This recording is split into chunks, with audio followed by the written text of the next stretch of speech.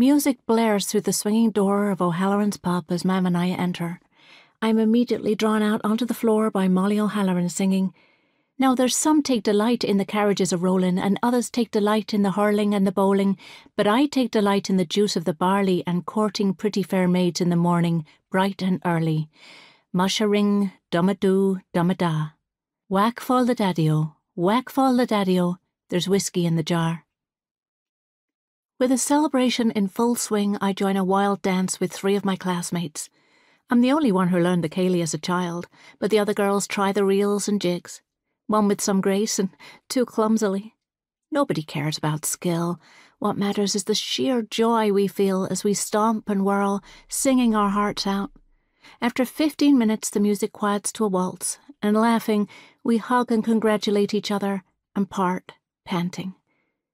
It's official. I'm a Wellesley graduate. My degree is propped up and sitting on the bar, soon to be framed and hung in a place of honour on our living room wall. Mam will make short work of the framing. She is so proud to have a college graduate in our family.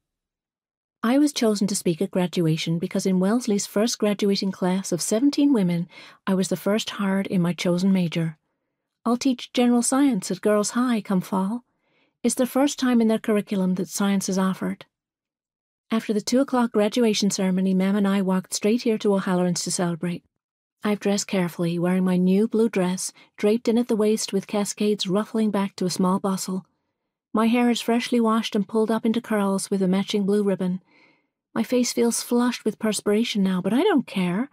My heart soars with the joy of accomplishment and pride. Uncle Cam is here, of course, and comes quickly to my side. "Nellie, your speech was wonderful," he says as he guides me to the table where Mam waits. "Your students will be lucky to have you." "Thank you, Uncle Cam. I can't wait to start teaching." "And you'll be a great teacher. I'm so proud of you."